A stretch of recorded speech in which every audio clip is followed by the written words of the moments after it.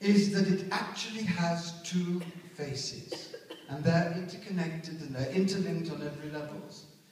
The one face is the one that we really must see and get over our denial and stop pretending isn't happening. And that is the face of massive global death on every level: psychological, spiritual, emotional, political, social. And that has to be faced. But if that's all you're looking at in the world at the moment, I would have asked Jay to have made some James Jones Kool-Aid, and we could all have gone and drunk it and sung Kumbaya and I Shall Overcome one last time and just died and be found by the Stroud authorities here tomorrow.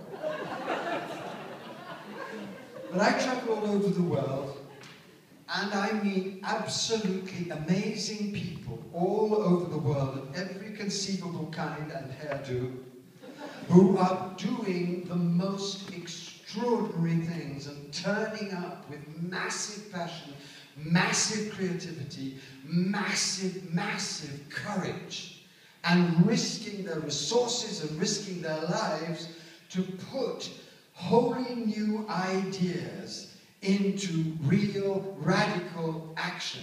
I meet them in India, I meet them in South Africa, I meet them in Poland, I meet them in England. I've met a few in England, which has completely destroyed all previous conceptions that I had about this country, and they're all over South America and England. In fact, if you read a great book by Paul Hawken, Blessed Unrest, you will be convinced by the end of that book, which is an astonishing statement, an astonishing manifesto, which says basically that this movement that you and I are part of, incoherent and inchoate though it sometimes is actually the biggest movement in the history of the planet.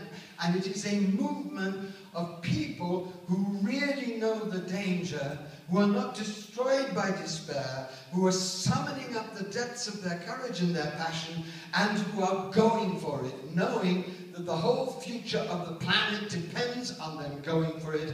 And this is the other side of the crisis, and it is a great global birth taking place of a wholly new consciousness in action.